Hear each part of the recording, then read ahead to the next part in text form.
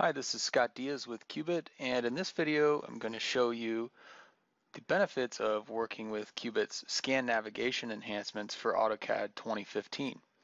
Now, one of the really nice things about using AutoCAD 2015 is that as you attach an RCP file now, you have access to the native AutoCAD Point Cloud Manager. And that manager, when you attach the RCP, is going to reference each individual scan position for you in the list, and this is each individual RCS file that's a part of that project. So you can scroll through the list. If you don't want to see all the scans at once, you can isolate a scan if you like. You can also navigate to the scan view. And navigating to the scan view is really cool. This lets you see what the scanner saw from this scan position. And when you choose that option, it also changes you from a parallel view in AutoCAD to a perspective view. So right away, you're thinking, okay, this looks great. I can pan around. The problem is the second I pan, I move out of the position of the scanner, out of the correct perspective. And also the second I zoom, you can see that it jumps me way off. And that doesn't really allow you to take advantage of the position quite as much. So in order to get back to that position, what I can do is just double click again. And AutoCAD does provide a swivel command. You can push down your control key and the middle mouse, and that'll allow you to stay in the position and swivel around, but not quite as easy to use. And the other thing you notice is the more I spin around, the more I start to get a little bit off keel. I'm not level to the ground anymore. You can see that my point of view is starting to bend a little. So the swivel, although it's a nice option, it's not really the optimal. So for anyone using PointSense tools, be it in a PointSense Plant, Building Heritage, or Basic or Pro, you should now in your ribbon have these scan nav options. And before I show them, I'm just going to jump back into parallel view here. So it'll take me out of my perspective and give me back my normal zooming and orbiting options. And I'm going to turn on all the scans again so you can see this work.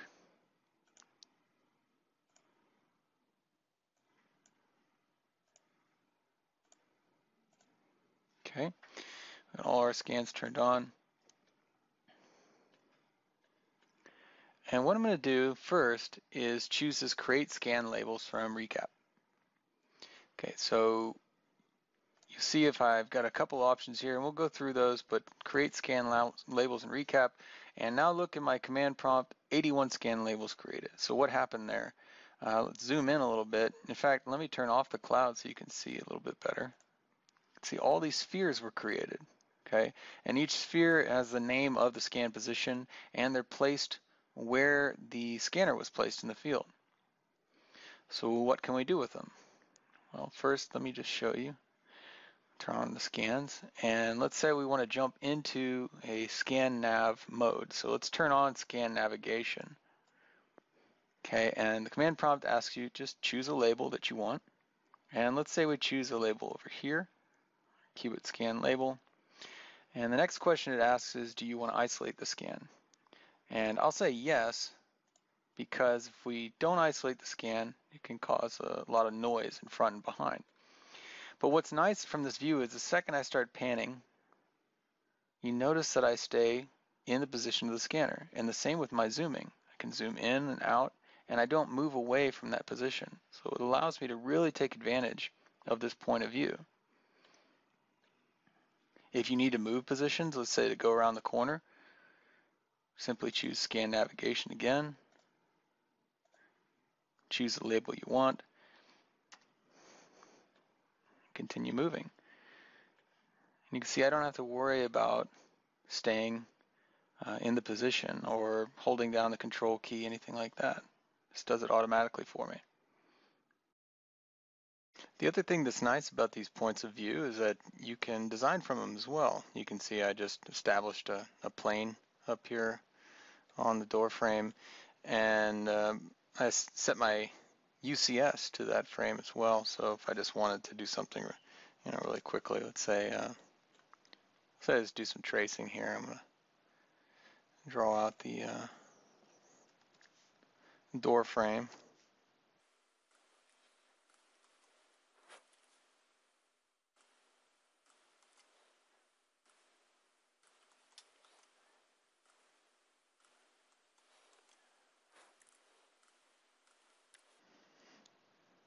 Okay, and now if we wanted to, just for fun, extrude it, we'll just say, where do you want to extrude it to? Right there.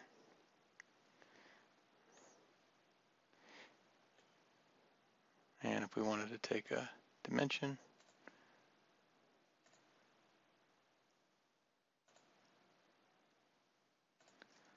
there's that. And anytime you want to exit out of the scan navigation mode, it's pretty simple. You just go over and turn scan navigation off.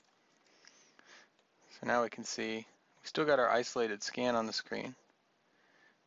We're back in our parallel mode, and we've got the door frame there as a solid along with the dimension.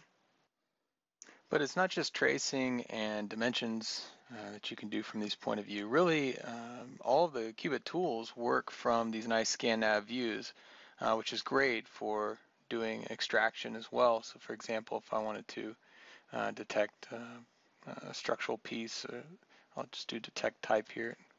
And I can very easily choose my points, and you can see the structural extraction works very quickly there. I'll go ahead and extend this out. And so now we're very much able to see what we're choosing, verify it over the point cloud very easily. So this makes modeling so much easier than ever before. Okay, so let's quickly go through a few more of these scan navigation options. First of all, these scan nav spheres, they are on their own layer. So if you want to turn them off, all you have to do is go into your layer manager, and you can see that the scan label options are here. And if you just turn them off, then they're off your screen and out of your way. I'll keep them on for now. Next, let's talk about this specify direction of view for scan nav. So what that means is, for example, if I want, when I turn on a specific scan, to be looking at a specific direction, let's say, for example, I want to make sure that when I choose this scan label, I want it to point exactly towards the door. So you can see I click the scan label, and now it's asking me to specify my target direction. So I can tell it, okay, look across the hall. So when I turn on scan nav now and I select that scan, you can see that my initial view is going to be looking across the hall. So that's what the purpose of that tool is.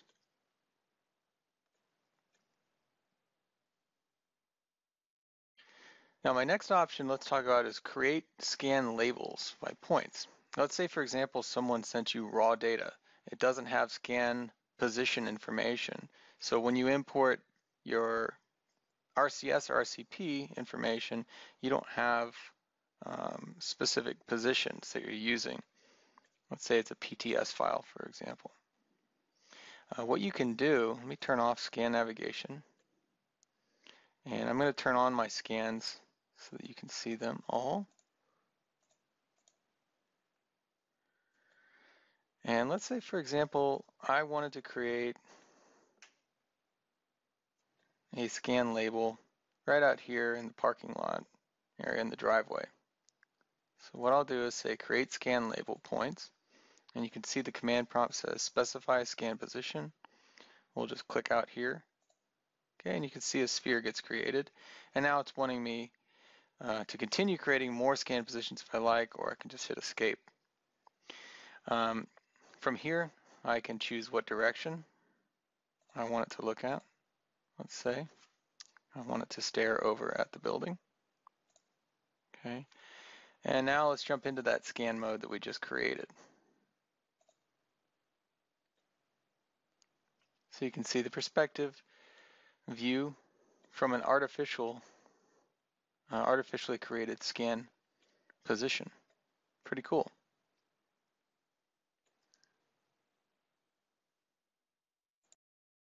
All right, the last thing I'll show is for VirtuServe users. So those of you that enjoy using Qubit's VirtuServe product, you can go over and create scan labels for VirtuServe.